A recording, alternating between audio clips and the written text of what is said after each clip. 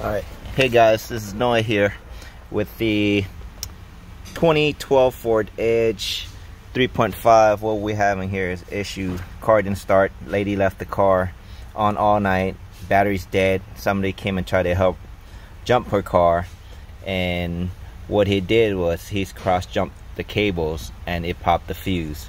So if you guys are running into this issue, I will show you what to look for as far as the fuse and everything like that. So I already got the car started. That would be the fuse that you're looking at. You see how the 120 amp is popped and it's not connected. So I jumped it from here to here so that the car will stay running until we get a new fusible link. Hopefully this helped you guys with the no start, no power issue after somebody tried to jump your car and it doesn't start. Alright, thank you for watching.